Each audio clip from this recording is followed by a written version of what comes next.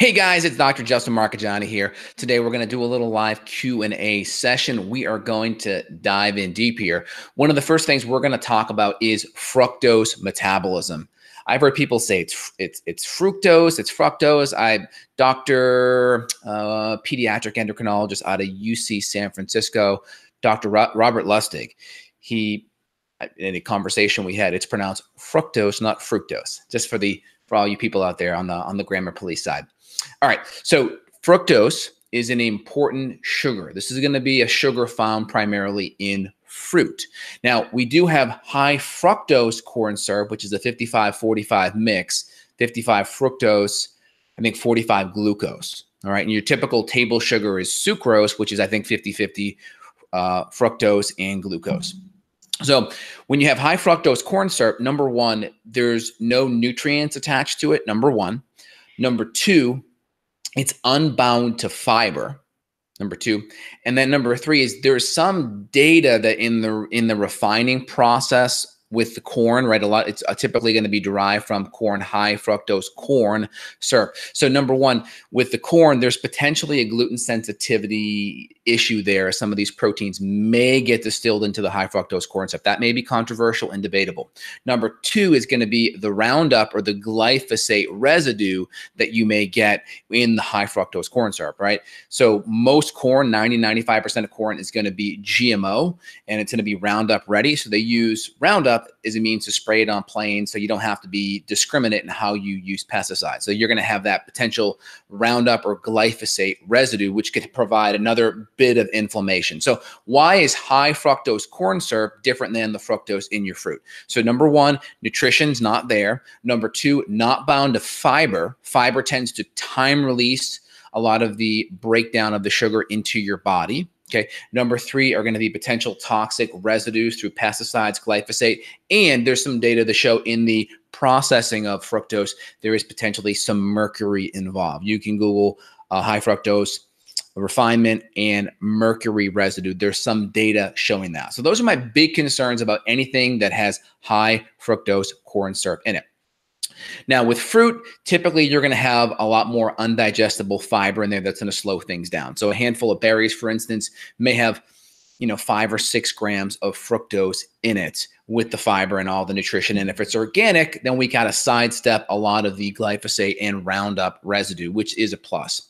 Now, if we look at how glucose is metabolized versus fructose, there's a drastic difference. Fructose is primarily metabolized in the liver. So in the liver, you have about 60 or 70 grams of stored fructose available. Now, if you're eating a handful of berries, you got like maybe 8 grams there. Not a big deal, right? Because you got to eat a whole bunch of berries in one sitting to really tap out your liver glycogen stores, number one. Once your liver glycogen stores are tapped out, your muscles are going to be primarily used next. Now, the difference is fructose primarily goes to the liver.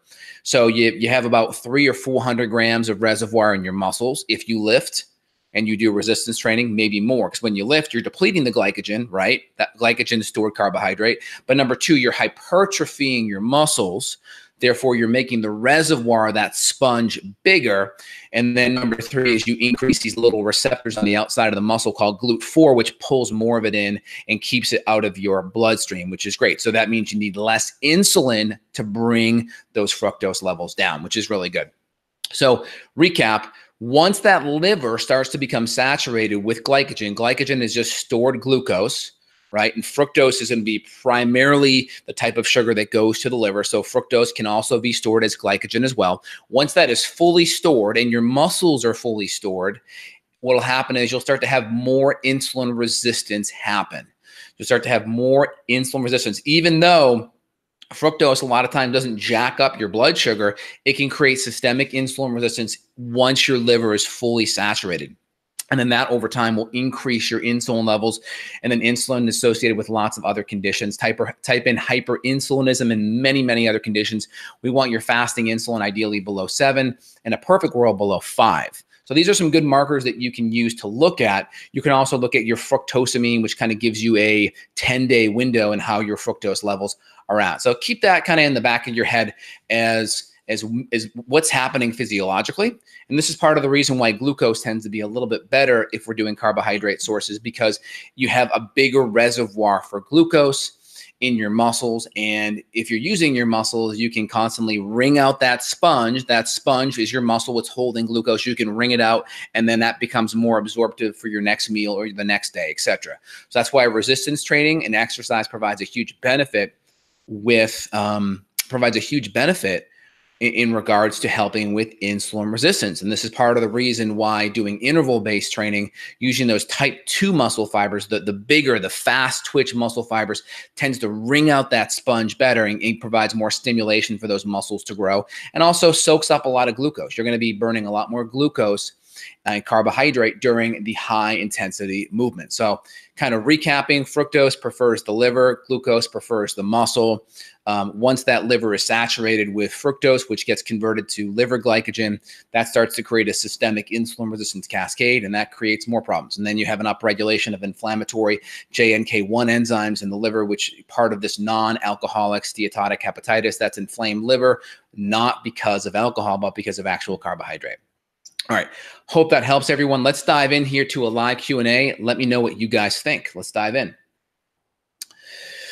Dennis writes in, what are some natural inhibitors of COMT methyltransferase? I'm not sure about that. I'd have to do a little bit more research on that. I know there's a lot of genetic predispositions to that, and that typically has a major effect on tyrosine and dopamine and some of your stress neurotransmitter metabolism. I'll do a little bit more research on that. Lifehouse writes in, what's your take on the carnivore diet? I've done some really good videos on this topic and interviews. Look at my interview with Caitlin Weeks. We did a good conversation on it. For some people, it can be excellent. You can Google Dr. Jordan Peterson's daughter, Michaela Peterson. She has an extreme autoimmune condition that would attack her joints. And even some of the regular non-starchy healthy vegetables provided enough, let's just say, anti-nutrients in that compound to essentially inflame her joints. So that could be part of what's happening here, is some people are incredibly autoimmune sensitive, and even those anti-nutrients in the plants could be enough to set that whole cascade off. So if you Google her, she has an interesting story regarding her diet, going keto and going carnivore. Now, not everyone may have to go to that extreme, and there's some really good nutrients in plants. I mean, for instance, potassium is a great one. It's hard to get that, but if you're doing extra bone broth and sea salt, and you're doing maybe some celery juice where the fiber's gone, or if we're just doing organ meats, you may be able to fill in the gaps. Organ meats, bone broth, maybe an electrolyte supplement just to make sure those extra minerals are there could be helpful. Oliver writes in, when I eat spinach and chard, my teeth feel chalky. What does this mean? Should I avoid these foods? Hard to say. It could be a mineral in the food. It could be, I'm not sure if you washed it appropriately. Hard to say. Lamb writes in, Dr. J, in the multi-pack, I cannot differentiate between the two white capsules. What's the white long one versus the white thicker, shorter one? Shorter one is magnesium and longer one is calcium. And that's just based off of the fact that the calcium has a higher amount in the capsule. Therefore, I'm surmising the bigger capsule is the one with the larger amount. Dennis writes in, is it true that caffeine is a carcinogen? I heard from a scholar with a PhD in zoology. I mean, I've heard that caffeine is a natural insecticide that is used by plants to prevent themselves from being eaten.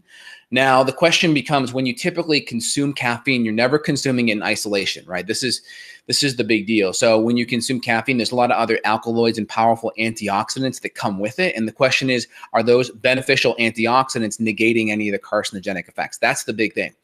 Like, some people talk about the fact that, hey, you develop heterocyclic amines when you cook your meat, or there's any charring of your meat.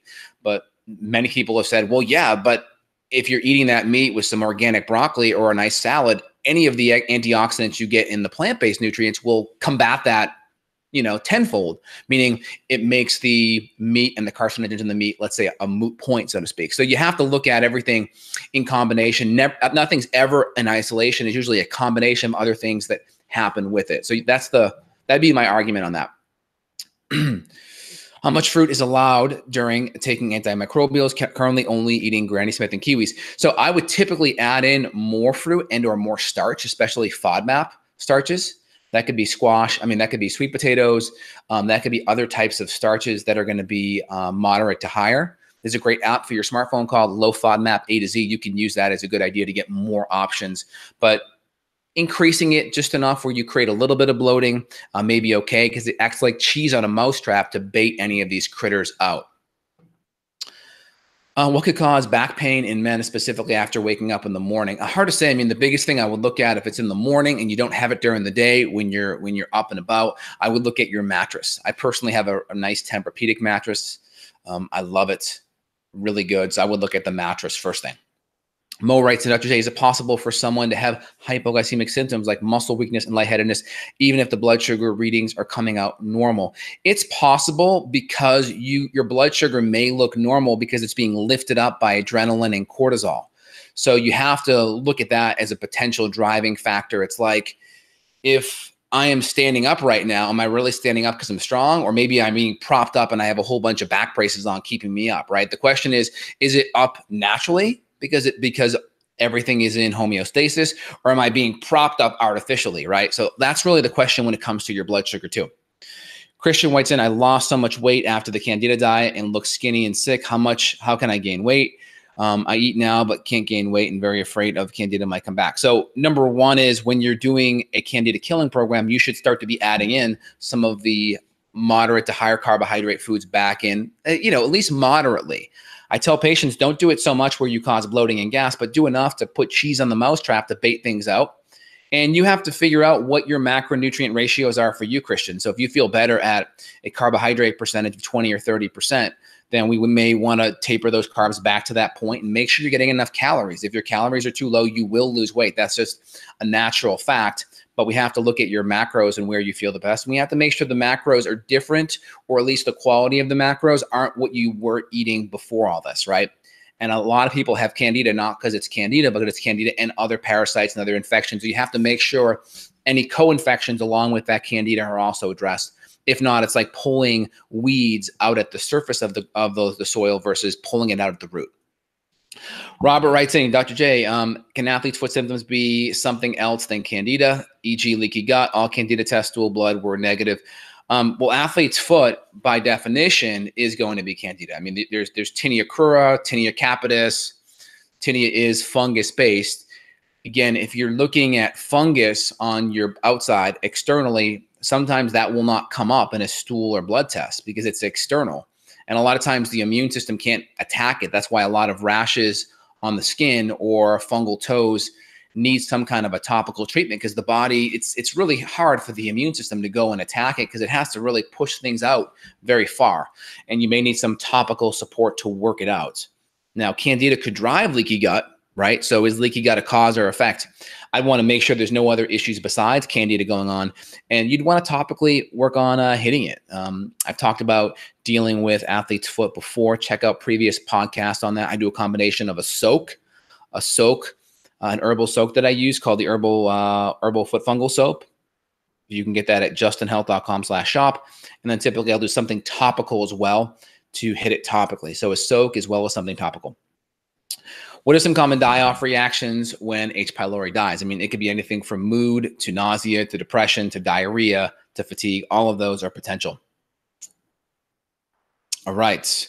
Neon Area writes in, Dr. J, good morning. I was wondering if you're getting swollen, puffy feet caused by histamine potentially. Thanks, dude. Swollen, puffy feet caused by histamine. It's possible. I mean, I'd want to look at other issues too, other inflammatory foods. And then number two, I'd want to look at thyroid too. Thyroid's a big cause when you see swollen feet. It could be thyroid too. Dr. J, I want to let you know I used your affiliate link to order mole testing from your immunolytics. Thanks for everything you do. Thank you very much, Heidi. I appreciate it. El Guerrero writes in, are these recorded and posted on your channel? I missed the answer to my question. Yep, they are posted on the channel, so feel free and go back and take a look at it. K. Gupta writes in, which supplement should I avoid if I want to get a GI map test on HCl enzymes or oregano?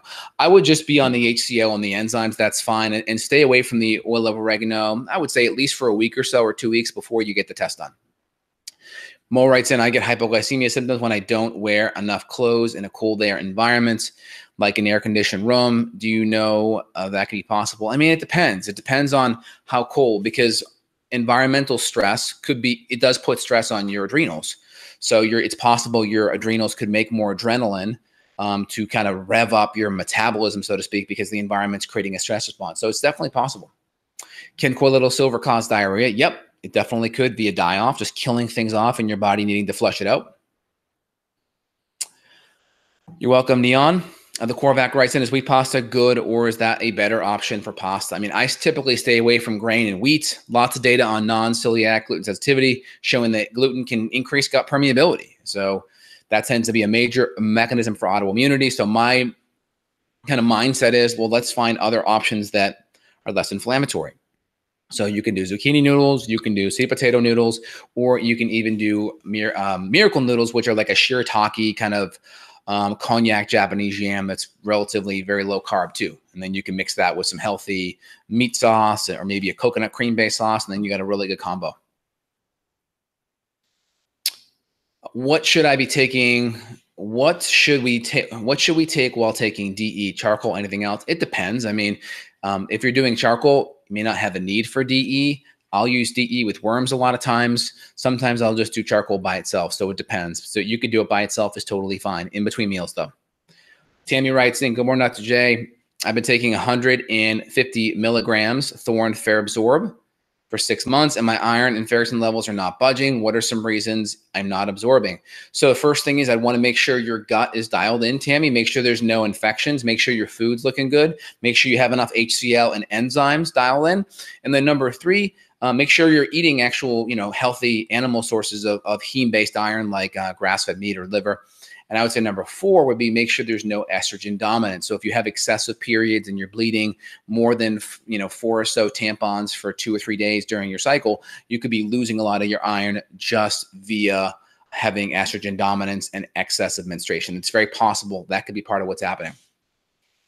Let me jump over to Facebook real quick, guys. Michael writes in, what would cause a person to not process and digest carbs? Well, I mean, if you have fructose malabsorption, and that's common with SIBO, you may have a lot of, difficulty processing fructose because the bacteria in your gut's feeding off it, and that's kind of spitting off a whole bunch of gases like methane and hydrogen, which could disrupt your digestion and cause a lot of bloat and cause you to feel off.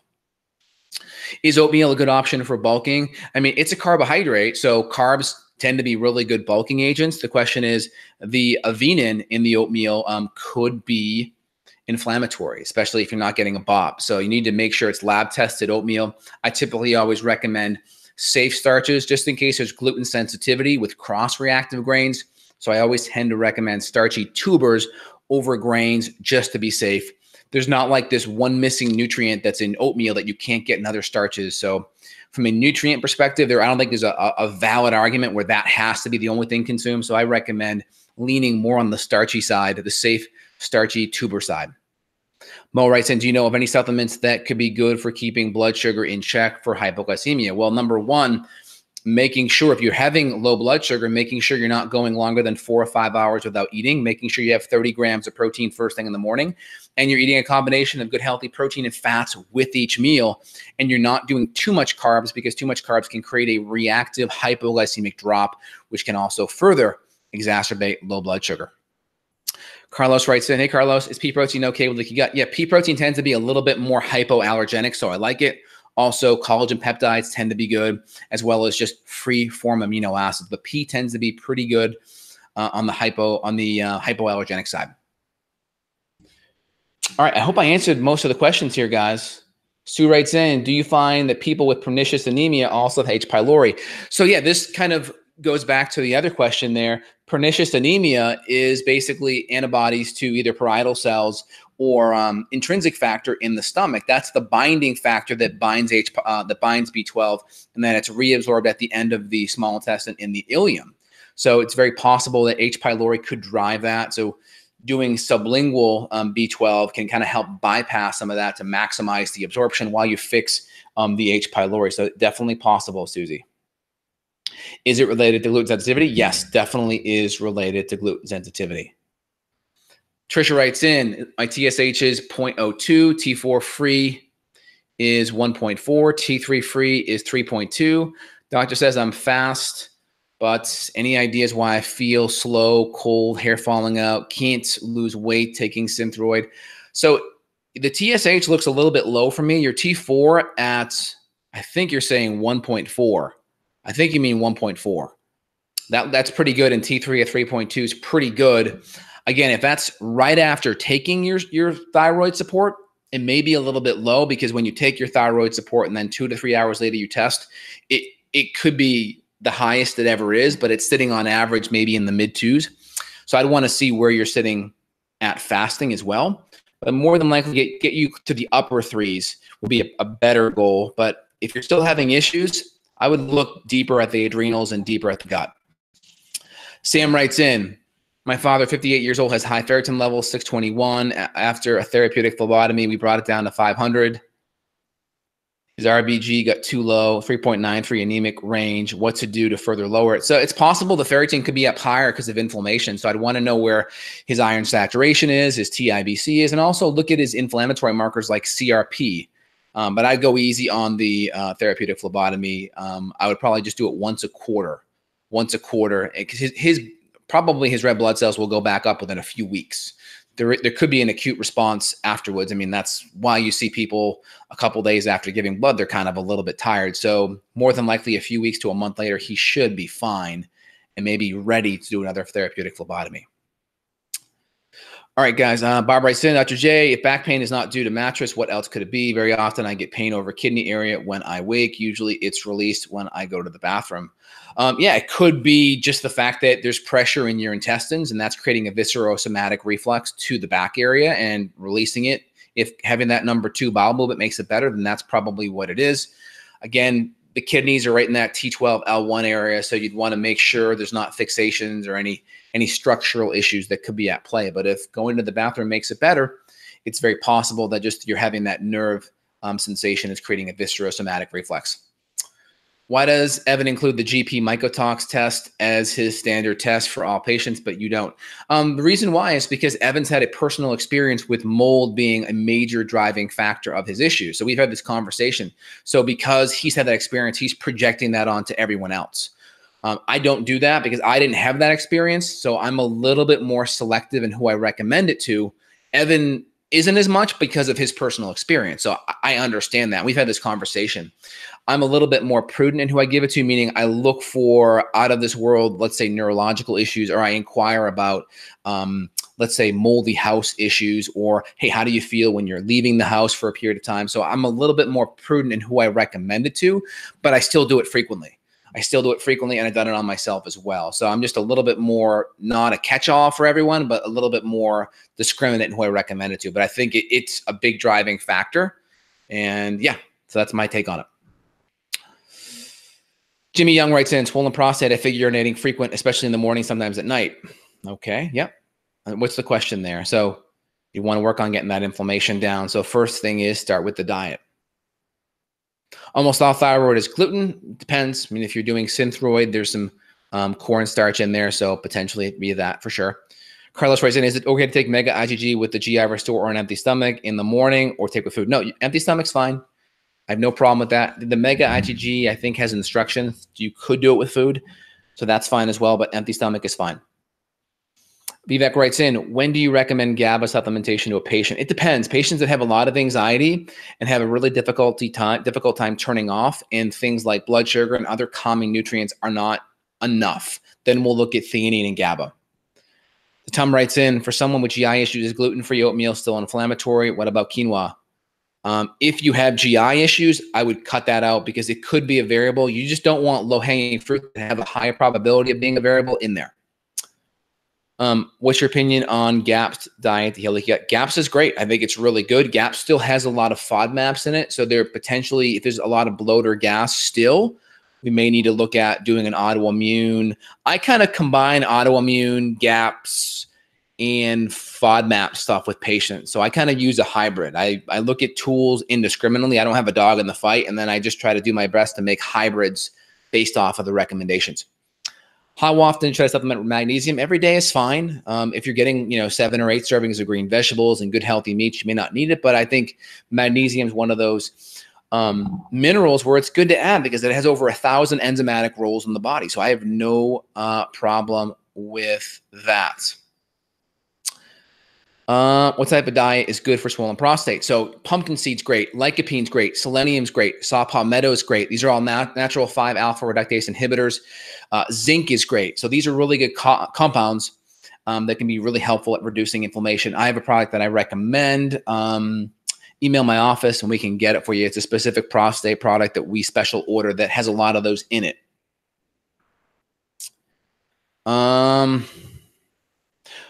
Yes, Laura, I agree. Almost all thyroid issues are associated with gluten. I totally agree. Yep.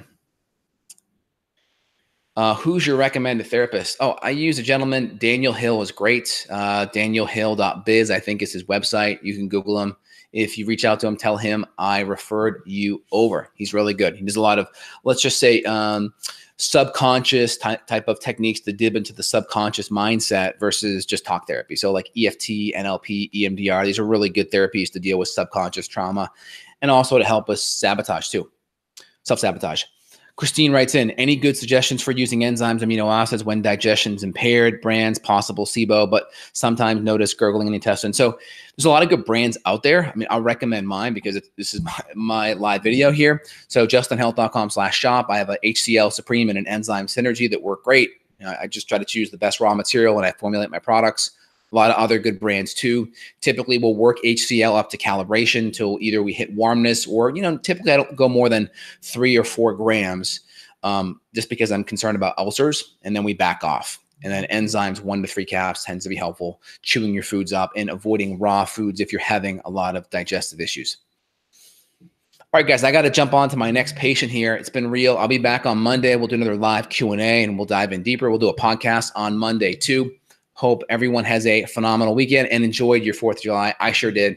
I cooked some ribs yesterday. Came out phenomenal.